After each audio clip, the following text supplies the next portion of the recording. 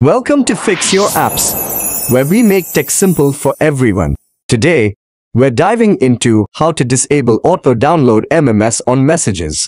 If you find our tips helpful, don't forget to hit that subscribe button for more straightforward tech guides. Let's get started with step-by-step. Step 1. First, grab your Android phone and open the Messages app. This is the app you use to send and receive text messages. Step 2. Next, look at the top right corner of the screen and click on your profile icon.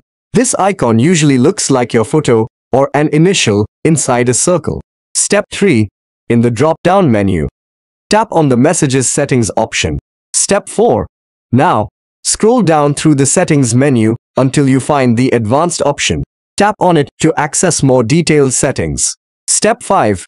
Within the advanced settings, look for the option that says Enable Auto-Download MMS. Step 6. Finally, tap to turn off the Auto-Download MMS option.